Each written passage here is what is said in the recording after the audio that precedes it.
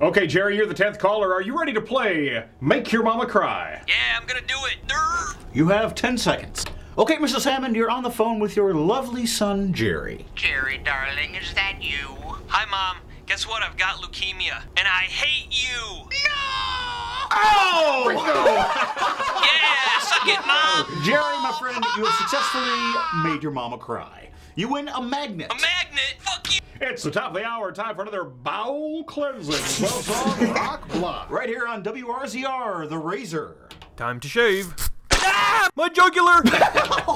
Wow, Don, this is the best broadcast we've ever done. God bless morning radio. Rick, did you hear that? Sounds like a ghost to me, Don. Help me! Help! Let's check it out.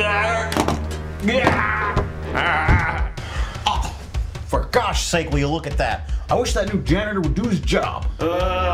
Drunk! Did he say trunk? Maybe the ghost is an elephant. In the closet! I'm trapped! Closet?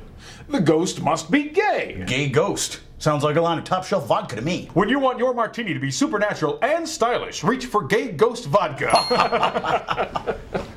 It's Buster. Why is he fanning himself with his hands like that? Maybe he's trying to tell us something. What is it, boy? You're swimming.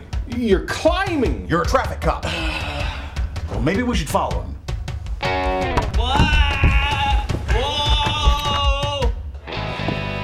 Rick, the ghost wasn't saying trunk, he was saying drunk. No wonder our studio's filthy. The janitor is hammered. And he wasn't imprisoned by his own sexuality. He was imprisoned by an actual closet. Good job, Buster. My wife died.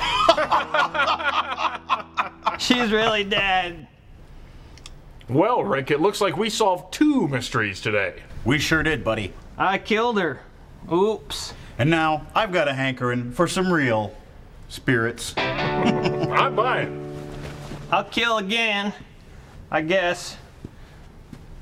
Back in the closet.